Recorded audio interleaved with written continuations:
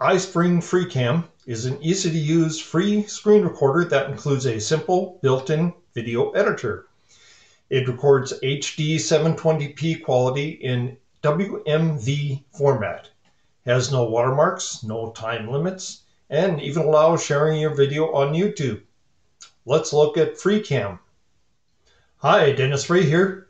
A subscriber here, a subscriber there, a subscriber everywhere. I wish. Like and subscribe down below. It's the cool thing to do. Okay, thank you. This is the Free Cam interface, and this is to move, resize, and close.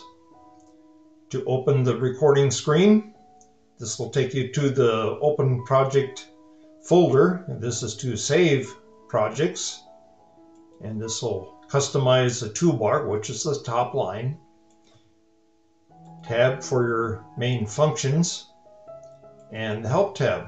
And then down below, to start a new recording, to go to the Save Projects that you have in your folder, and to go to the Save Projects folder. If you click this or this, you'll get the recording screen. In the bar on the bottom, you have a button to start recording. And if you click this, that will mute the microphone. Here's where you can set the area that you want to record on your screen. Either type it in or hit the down arrow and make your selections there. Or on the top, you can move these and make your selections on your screen. And if you hit the gear icon, you have some settings that you can change. Shortcuts, audio recording, you can set if you want to record the microphone or system sounds or both. And in advanced, you can open windows inside a recording area or show system tray icon, show mouse cursor, or highlight the mouse cursor. Yeah, nice. Let's do a recording using Free Cam. Let's use it by showing you where you can get it. This is the website for ISpring Free Cam, and I'll put a link in the description below. There's lots of information about Free Cam on the website. There's features, help, download, and there's information about the Pro version, of course. They want you to use the Free Cam and entice you to buy the Pro version, and there's a listing showing you what the differences between the free version and the Pro version are.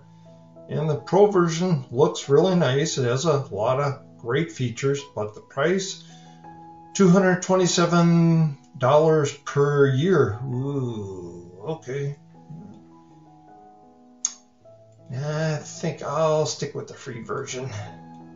And to get the free version, you go up to the top or the bottom. There's a download link. You enter email address, and it doesn't even really need to be a real email address, because you can put any address in there and it will allow you to download it then. And it's a small download, very easy to install, and then once you have it installed, you're good to go.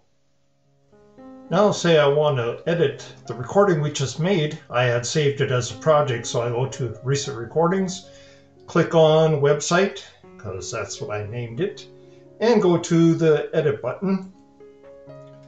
That brings up the Edit screen, and in here, if I make a selection in the timeline, I can either delete that selection or silence the sound, trim, remove noise, adjust the volume, fade in, fade out, zoom the selection, or show it all to make the timeline as long as it shows on the screen.